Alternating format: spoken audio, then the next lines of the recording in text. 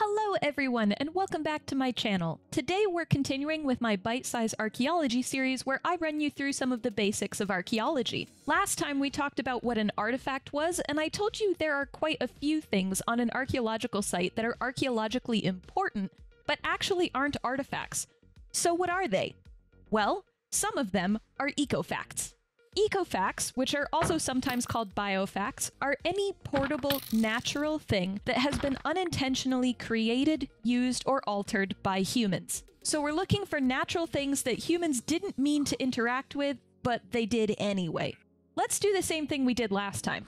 I've got a bunch of stuff here, including things in my inventory, some of which are ecofacts and some of which aren't. As I walk around, take a guess as to what the ecofacts are. Now, a lot of ecofacts aren't something I can represent in Minecraft, so also think about how something you might see here could have ecofacts around it and what those might be, even if you can't see them in Minecraft. Also, I know a lot of this stuff is the same as last time, but I have changed things out or added things to this, so be sure to take a look even if you saw my last episode.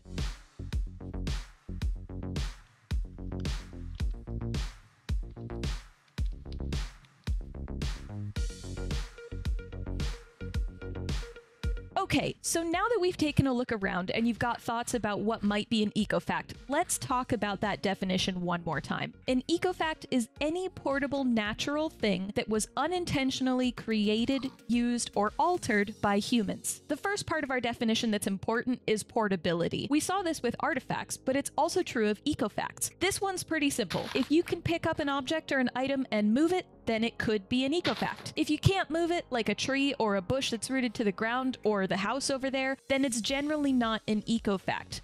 The second big part of our ecofact definition is the eco part. An ecofact is any portable, natural thing, meaning it came from nature. A piece of glassy slag that formed as a byproduct of metalworking isn't really an ecofact because it originated in a man-made process. So we're looking for things like plants, animals, organic remains, soil, stones, food waste, ash, that sort of thing. Now, a lot of things people use or create originate in nature, so this can be a bit difficult to narrow down between artifacts or ecofacts or something else entirely. I tend to think of this criteria less as something needing to be inherently natural versus man-made because there's a lot of gray area in there, and more that this criteria is emphasizing the connection the item or object or sample has to nature. Also, just to make an important point here, most definitions you see for ecofacts or biofacts might say that they're only organic materials, but actually, so long as it originated in nature, ecofacts or biofacts can include organic materials like plants and animal bones, and inorganic materials like minerals or even the natural glass that forms when lightning strikes sand.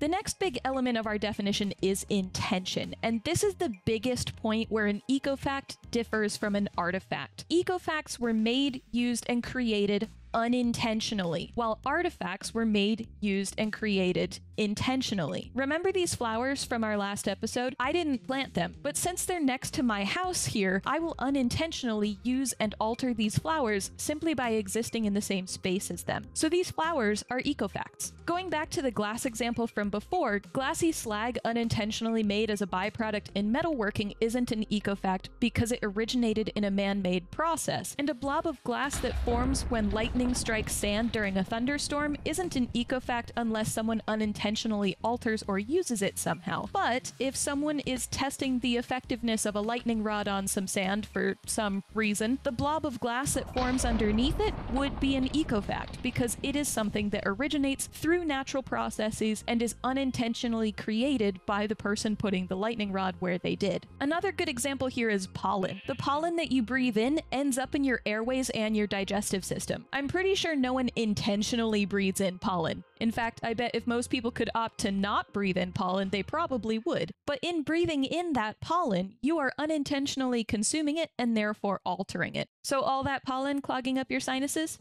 Ecofacts. And the final part of our definition is the same as artifacts once again. Created, altered, or used by humans. Basically, that means that if people interacted with it, it could be an ecofact. So anything humans don't interact with isn't an ecofact. But this isn't super clear-cut as it is with artifacts because of the unintentional part. And this leads us into a really important point. Humans create ecofacts simply by existing in a space, because that existence in that space changes the ecology of that spot into something that it wasn't before. Where I live in Scotland, for example, any evidence of foxes found anywhere near human settlements is going to be significantly different to evidence of foxes found further out in the wild, because existing in a city or town gives those urban foxes access to food sources that they wouldn't have elsewhere. Plants, animals, insects, bacteria, fungi, and anything they affect that exist in a space with humans are all ecofacts, because our settling in that spot changed their ecosystem and therefore unintentionally encouraged certain natural organisms and processes and discouraged others. One of the biggest examples of this is insects. There are many types of insects that often gravitate towards human settlements, like certain types of cockroaches, lice, and fleas. The hairy cellar beetle, Mycetes subterranean, has a strong association with decaying straw and wood in dry cellars, barns, or stables, so there might be some of those in this thatch floor here. Other insects gravitate towards cesspits, like certain types of spider beetle, and others like to bore into wooden furniture or beams, like the common furniture beetle. While these insects definitely exist outside of human settlements, any that exist within or around them are an indication of the changes those humans made to that ecosystem. So their remains and any evidence for their existence in that human settlement are ecofacts.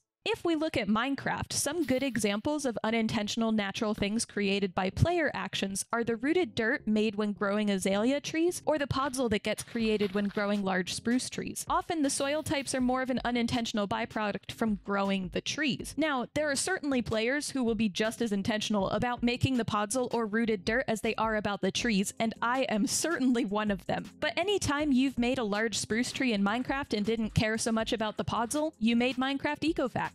Now, as I've said already, it's not always clear whether something is intentionally or unintentionally created, altered, or used. And you may have noticed that it might be a bit difficult to figure out intention just from the objects or items left behind. In the podzol example that I just gave, how do we know that the person who grew the tree didn't intend for the podzol to form underneath it? Maybe they did. Or with our campfire over here, how do we know that it wasn't set with at least some intention of collecting the ash or charcoal afterwards? Sometimes we can take a pretty educated guess.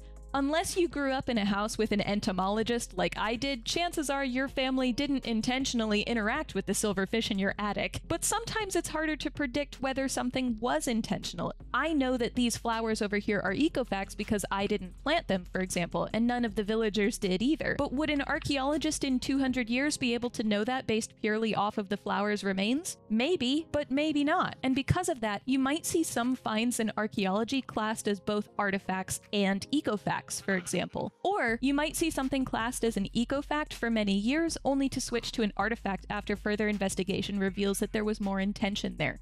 So, taking a look around, what are the ecofacts here? Or at least, what might we consider to be ecofacts? Definitely the dandelions, both over here and over there. Also the podzol and the rooted dirt, like we've already said. Over on the well and the pillar here, we have moss growing on the stone, which wouldn't be growing there if we hadn't put the stones there, so that is an ecofact. The same is true for the vines on the sides of the house, although that's one that can go either way. Lots of people plant ivy around their houses, for example. Inside the house, any plant, insect, or other biological material in the thatch floor is an ecofact, and so are the cobwebs up in the rafters. Any ash left in the furnace or dead bugs on the windowsills are also ecofacts, and there are probably bugs somewhere in the roof too. Outside the house over here, most things are artifacts like we said last time, but if any bugs or worms started eating this cake, or if we found any insects or plant matter stuck to the banner or around the flowers or cobwebs, those would all be ecofacts. The same is true over at our garden here. Any insects on our plants or in our composter, any microorganisms or pollen or worms, or any evidence of small rodents or deer or other animals that like to eat vegetable gardens are all ecofacts. Over here by the campfire, any charcoal that gets left behind is an ecofact too. And lastly, any biological remains or evidence of biological activity like pollen, food waste, scat, burrows, and the like are usually all ecofacts if they occur in or around spaces with human activity. So how do you think you did? Did you think of anything I didn't? Let me know down in the comments. And that's it. If you enjoyed the video, please give it a like and consider subscribing to the channel. Also, if you have an archaeological question you'd like me to answer, leave it in a comment down below. And for anybody who's interested, I recently launched a Patreon. Patrons get access to the schematics for my Minecraft builds, along with things like digital site reports with more information about the site, patron-only live streams, and monthly Q&As. If that sounds like something you're interested in, or you'd just like to support the channel, check out the link in the description box below. Speaking of which, special thanks to all of my current patrons. Without your support, I wouldn't be able to make these videos, so thank you very much for supporting the channel. That's all from me for today. Thank you all for tuning in, and I hope you have a great rest of your day. Bye!